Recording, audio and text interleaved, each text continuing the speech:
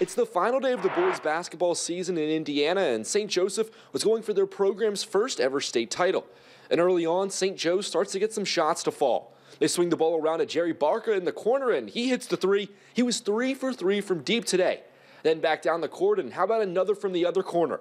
Jace Lee gets it to fall, and another three-pointer for St. Joe here. Second half, though, Scottsburg was in front, and it's because they're hitting their shots, too. A fadeaway three from Cody Clancy in the corner. Tough shot for him. 20 points for him today. Getting late in the game, Scottsburg is staying in control. Jack Miller. He drives, finishes. Huge day. Game high 32 points.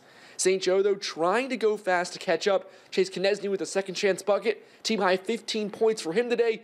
But Scottsburg was just too much. Another basket for Clancy here for the Warriors. And in the end, the Huskies drop this one 67-57. These gentlemen do a great job of representing what St. Joe is, and I think the whole year they've done a great job by they carry themselves on and off the court, and I think it shows just how much they believe in their community, and I think they just kind of prove to you what, what kind of homes they come from, strength of our community, and the resiliency that we show, and so I'm real proud of these guys, and anytime we can step up and be kind of the bright shining star of our community, we're always proud to do that.